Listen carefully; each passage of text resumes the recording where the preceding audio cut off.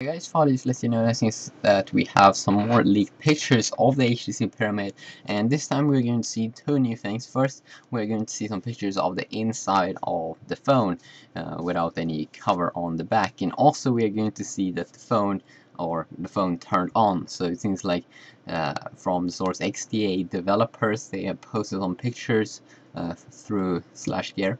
So let's see here. Okay, so first of all, the specs, it seems to be kind of the same, but now it seems like we have some confirmed specs as well. So first we have this QHD screen, we have a 4.3-inch screen, and the RAM is 768 megabyte. It's a dual core 1.2 gigahertz. We have a front 8 megapixel camera, and then also a VGA camera on the front for video conference and chatting and stuff like that.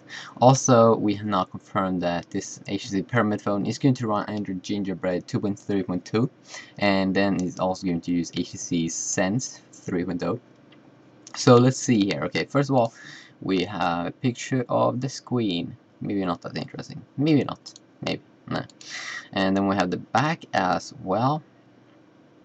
You can see the text with HTC Sense. And then we have some, wow, it looks kind of thin. I like that, design. It's like rounded edges. Yeah. And then here we can see some pretty cool pictures. It's the inside of the phone. So if you see something pretty cool here, let me know. Let me see if you see some cool animals. No, I'm not sure, but yeah. And then we have this bad boy turned on, and here we can see, basically it's confirmed. Yeah, front camera VGA, 8 megapixel, 4.3, 768, 4.2, awesome, love the specs. And yeah, here we got like the home screen, looks like it's using the HTC Sense 3.0,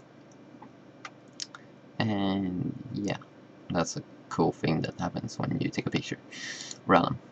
And then we have the last one here, baseband, HTC Sense.